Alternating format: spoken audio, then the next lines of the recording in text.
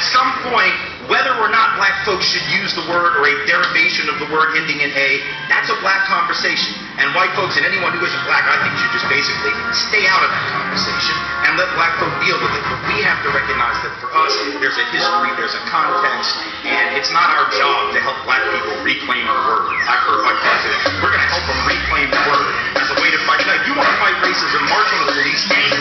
Everybody in my city pushing keys, and that's all these kids see. That's the only thing they hear, then that's the only thing they'll be. We call it swag, swag, swag. We call it swag, swag, swag. The homies is busting slugs, the women is shaking ass. The white girl call us nigga, and we just sit back and laugh and call it swag, swag, swag.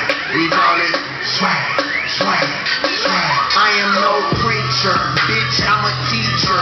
More like a thinker, dreamer, believer.